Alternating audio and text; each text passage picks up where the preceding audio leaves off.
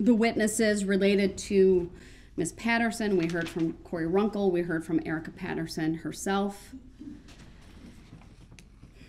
My impression, based upon Erica Patterson's testimony, who, by the way, she showed grace and dignity facing you, the man who clearly has no regard for her as a mother of one of your children, as someone you had a domestic partnership with and a relationship with at one point.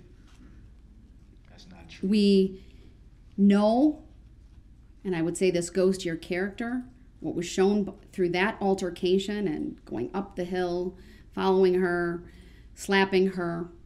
You know, the rules don't matter to you, not the rules of the road, not the rules established by court orders, not the rules even of decorum and decency.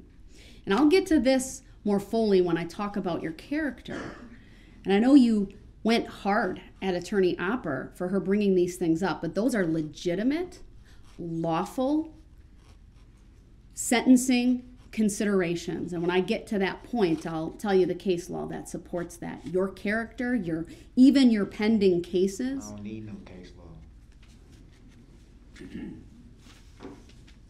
We know at the time of all of this, right, you were out on bond for 2 felony cases, one involving a handgun, one involving the same vehicle in Erica Patterson, and one involving ultimately intimidation of Ms. Patterson.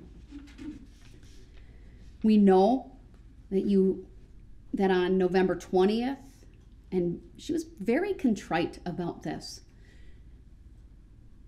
she told you where she was. She invited you out there. And that you had contact with her on the 20th. There was some physical. Contact with her on the 20th. Mr. Brooks, this is my time. You need to not interrupt. That's the reason why the charge was dropped. Mr. Brooks, the state you need to stop. Said specifically, wrote you, Your Honor, and said that they know it was no incident that day. Mr. And Brooks, now you want to sit up here. Do not interrupt me or you will be removed to the other courtroom. And now you want to sit up here. Stop. And try to add something in that you know for a fact never even happened. You want to sit up here and talk about who has grace and all this. You talking about someone with 5 kids that don't have custody. You need to stop right now or you will be removed. Remove me then.